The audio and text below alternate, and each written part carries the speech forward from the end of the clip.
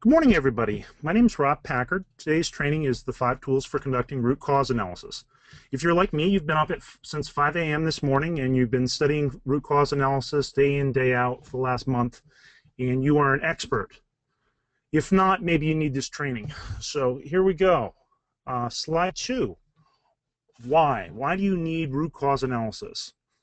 Well, the first reason why you need root cause analysis is in order to write a CAPA, you need to know what the root cause is. Otherwise, whatever you plan for corrective actions might not fix the problem. That's the only reason why you really need root cause analysis. And it's not sufficient just to write what the root cause is. You actually have to investigate it. There's a process involved to figure out what the root cause is. It's very seldom that it's inherently obvious what the problem is. So, when do you perform a root cause analysis? Well, do not wait until the day before your corrective action plan is due. Not a good plan because, as I just said, it takes a while. There's a process involved. There are things you have to do in order to figure out what the root cause is. That's also why notified bodies and the FDA don't allow you to get out of a 43 or get out of a nonconformity finding by correcting it during the audit. That's just a correction. That's not going to prevent it from happening again. So for the FDA, their policy is 15 working days. So basically 3 weeks from the date that you receive the 43. And it's printed right on the 43. So you know what day it is. Do not send it in a day late. That makes bad things happen, including warning letters. Number 2, 30 calendar days is the norm for most ISO registrars. So just a little bit longer than the 21 days or 15 working days for the FDA, but not a lot longer. So those are 2 benchmarks you can use. You will not find anywhere in the QSR or in 1345 where it says how many days you have to come up with a corrective action plan and identify the root cause. However, it should be risk-based. So if it's created by the FDA or a notified body, I recommend you have them be the same time frame for both, just so you get in the practice of it. You only have FDA inspections every other year. You have ISO registration audits every year, so it gives you some practice for if you have to do it for the FDA. So I recommend doing it very quickly on that 15-day working cycle. But you can write your procedure so it gives you a little bit more flexibility and use a risk-based approach. So if things are ridiculously busy or there's something more urgent going on, like a recall or something like that, maybe a vacation, an anniversary, whatever it is, you can buy yourself time with the procedure, but make it risk-based. So you need some way of documenting that. But give yourself time, but don't give yourself too much time. And whenever you can, practice the 15-day fire drill, because when it is real, you really have to be good at this.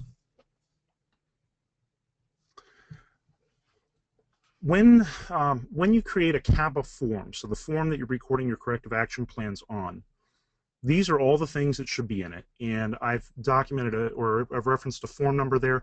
That's found in the CAPA toolkit. So if you take my CAPA course, rather than just this quick training on root cause analysis, you will actually get the CAPA toolkit for free. That includes a CAPA procedure, a risk analysis tool used for analyzing risk of CAPAs. It also includes a CAPA form. So you're getting those things as well as the slide deck, as well as the training, all for the cost of $129, which is a lot less than my procedure, which is $300. So you're actually getting quite a deal there. But the place in that form that you really were looking at here is the investigation of root cause. Right below it, there's a place to state concisely what the root cause is, but the investigation is the key part. And then I've referenced at the bottom of this slide here an article I wrote about the 15 tips for creating an effective CAPA form. And that's what I wrote in preparation for creating my own CAPA form. So what do you document for root cause? Number 1, you can't just look at the thing that the auditor or inspector found. You have to expand your search to look at other records on other product lines, other equipment, other people. If it's a person's training record, you don't just look at that person's training records, you look at other training records. You want to expand the scope to see how big the problem is. If you find nothing else anywhere else, then you can say this is a very small problem and take an appropriate corrective action that's small. But if it's if you show that it's in many places, now you have a systemic problem that you need to take a much bigger corrective action for. Another question that comes up, and oftentimes people just don't even think about this, is how far back do I need to go? And a lot of times the only reason why they think of this is because the FDA has sent them a warning letter that says your response is inadequate because you didn't consider going back to the last whatever date. So expand your search until occurrences stop. So if the root cause happens to be we changed the procedure and we accidentally deleted an important thing in there when we made that change, so as you go back and search, you're going to get to that point where the change occurred and say, oh, well, this is where it must have occurred because the occurrences stop at this point. And that's where you hunt for the root causes, when the occurrences stop. Another solution is until you find a root cause. You go back, you go back, you go back. Oh, this is where it occurred. But sometimes the problem always existed. Like we never had a procedure for that, or we never were trained on that. So it's always been a problem. In that case, the typical expectation by the FDA is to go back to the last FDA inspection, so approximately 2 years back. But if they haven't been there for 3 years, it could be longer. But typically to the last inspection. If it's an ISO surveillance audit or a recertification audit, usually back to the last one. So your ISO auditors might ask you to go further, it might ask you to go back 2 years or something, but the idea is to go back to make sure that you haven't got previous occurrences that you need to fix as well. And if you don't go back far enough, this is what the wording might look like in your warning letter.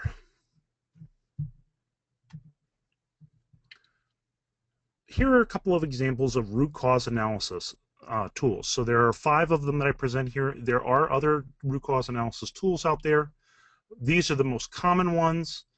Some of them are overused, but the one thing that I want to really emphasize here is one size does not fit all. You can't use the 5 why analysis for all root cause analysis or any of the others. So don't write your procedure to say that. Don't put a picture of a fishbone diagram in your CAPA form because you might not use a fishbone diagram. And if you want to learn more about root cause training, there's a link at the bottom there for an article that I wrote on root cause analysis tools, where I talked about some of these different methods and why you would use them and why you wouldn't. But I'll go quickly through these in the next few slides. The first one's 5 why analysis. This is an example that is supposed to be somewhat similar to what happened in the Firestone tire blowouts that caused some deaths. And there was a big lawsuit and there were recalls.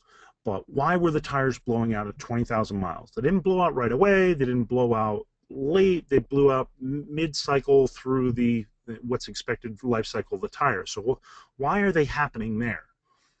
And it turned out when they investigated how the tires were blowing out, they were blowing out on the sidewalls, and they determined when they got some samples of these tires that the tire sidewalls were too thin. Well, they measured these sidewalls in manufacturing, and they found out, oh, the calipers that we're using to measure these, even though we said it was in spec, it didn't match what we were actually seeing. The calipers are out of tolerance. Well, these aren't your average ordinary calipers. They're special ones for measuring a tire sidewall. They have to be fairly large, and they have to be designed to go around the tire. And so you need special training on how to use this. Well, unfortunately, the calibration technician that was supposed to be doing the calibration on these was not trained to the most current procedure on that. And when they investigated further, the reason why that person wasn't trained is because the HR person that was supposed to update the training records and send an announcement that, hey, you need retraining, had been laid off, so the training records had not been kept up to date. So what was the real root cause? Well, it depends on how far you went in your 5 why analysis. But what you'll find if you go deep enough, a lot of times you're going to find it's lack of management oversight, lack of management commitment, lack of training, lack of resources.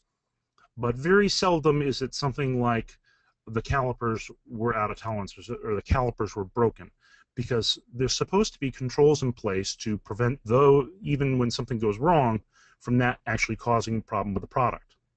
So it's usually something more fundamental in the quality system that's the problem. Another tool that you can use is an is not analysis. This is a great tool to use when you have no idea what caused the problem. It's a great screening tool to help you narrow your focus of your investigation. And so if you see the problem over on one production line, but you don't see it anywhere else, that's is not analysis. Where is the problem occurring? Where is the problem not occurring? What products are not affected? What problems are affected? That's an is not analysis. You're looking for the opposite in as well as your original question. So see if you can figure out what production line it's not occurring on, which product it's not occurring on, which people, which shift. Those are all things that you might look at. The next tool is a fishbone diagram. Some people call this an Ishikawa diagram. Some people call it a cause and effect diagram. Those are valid names. Some people think of this as the 6 M's to help them remember, but I'm not sure I would consider environmental factors being Mother Nature every time, but that is the 6 M's. They use Mother Nature for environment. Measurement, it can also be your calibration. Machines can also be equipment. Methods can also be procedure. Manpower is often people. So depending on what word you use here, but it's basically using a systematic approach to narrow down where could the problem be coming from. And so if you're not seeing any problem with this material on any other product line, so you're sort of combining two tools here, the is not, and the fishbone, then you can rule out materials. If you're not seeing any problems with this caliper on any other area, maybe it's not the measurement technique. So if you look at your data logging on environmental monitoring, you might see absolutely no change, so you can rule out Mother Nature. If the same person has been doing it all along, unlikely that it's manpower. So those are the kinds of tools that you can use and an approach you can use to try to narrow down where is this problem coming from when you don't know. Both the is not, and the fishbone diagrams are great tools to use when you don't know. Oftentimes are used for complaint analysis or recalls and non-conform material analysis when the engineers just don't know what's going on. Here's another tool. It's called brainstorming. So we get a bunch of people in a room and we brainstorm all the possible ways that this could be happening and what could be causing it. And then somebody organizes them all into categories. So when they're done with the brainstorming, now we call it affinity diagrams, because we've taken all the ideas and we've categorized them. And those categories could be the 6 M's.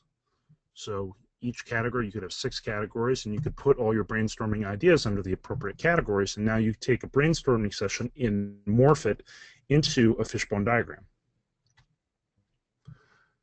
The next tool is a Pareto analysis. This one is the most common used for when you're trying to reduce a quality problem. So this is a known quality problem. We're having problems with, let's say, batteries wearing out too frequently. Well, look at all the things that could be causing it and quantify each one, and then when you go back and implement corrective actions, you're going to want to work on the one that is the most common. There might be multiple reasons, but you can't worry about all 12 of them. Just worry about the one that is the biggest factor and then go on to number 2. And oftentimes if you get to number 3, you're pretty lucky. One other point, I put a picture of this book here, 80-20 Principle.